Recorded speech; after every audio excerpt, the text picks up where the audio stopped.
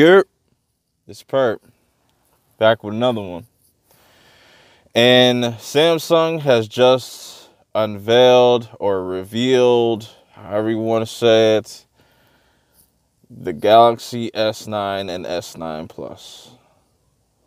And now, no, it's not a huge upgrade from last year's, but there are definitely some noticeable refinements, mainly on the S9 Plus, where S9 Plus has 6 gigs of RAM and the regular S9 has 4 gigs of RAM.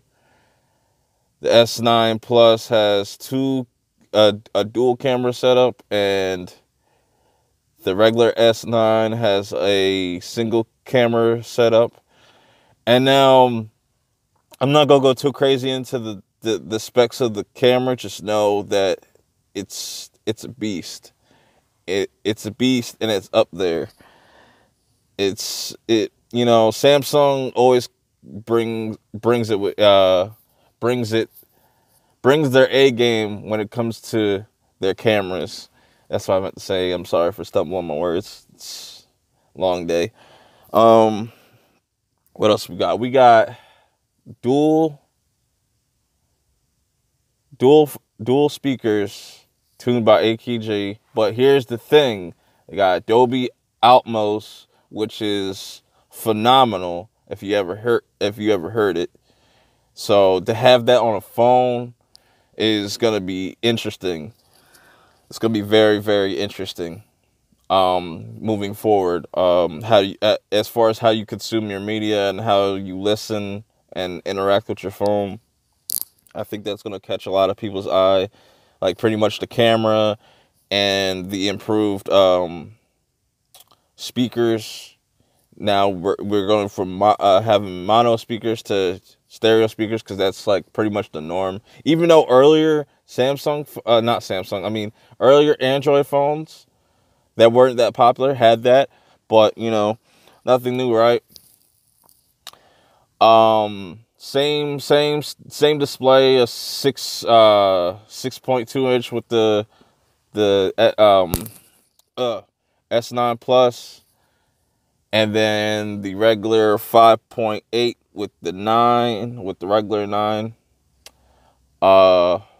Yeah, man. But what I really want to get to, right? All the specs aside, right? I'm looking at this price, and they didn't really change much from last year, which is crazy. It's insane. And that's what I meant. If you've seen my my little iPhone 10 rant, it's just like they overpriced things but take more features out, where Samsung is giving you more features, keeping the same features, you know what I'm saying, but is able to meet you in the middle. They don't really compromise like Apple. Apple does a lot of things to compromise. And now this is why I feel like this is going to put some pressure on Apple's neck, because it's going to be interesting to see if they're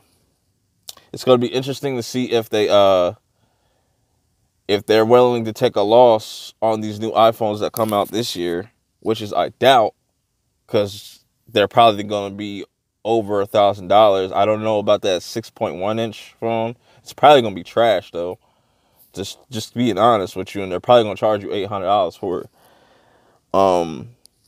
But like I said, anyways, man, I'm more looking forward to see what they do with this year's Note, because I'm very into the Note series now. I really F's with it. But other than that, going forward, I think Samsung's in a really good spot. They're in a comfortable spot, and we could see tides turn very sooner than later. But anyways, I want you guys to like, comment, subscribe. Go check out some of my older videos, my recent videos. And I'll check y'all later for the next video. Peace. I'm out.